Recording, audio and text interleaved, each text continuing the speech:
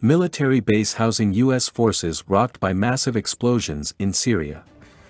Rockets fired from adjacent areas hit a military base used by American troops and their allied Takfiri militants in Syria's eastern province of Deir ez-Zor, a week after an attack on the Al-Tanf base housing U.S. forces in southeastern Syria.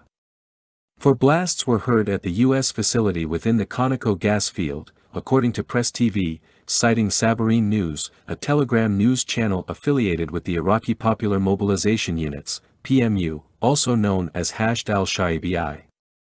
The cause of the explosions was not immediately known. There were no reported injuries or deaths among the American forces stationed at the outpost. This is the latest in series of attacks on U.S.-run military bases in the eastern half of Syria. The Conoco base, where Kurdish militants with the so-called Syrian Democratic Forces, SDF, are also stationed, last came under attack in July with mortar shells and rockets. No reports of casualties or material damage emerged in the aftermath of that attack.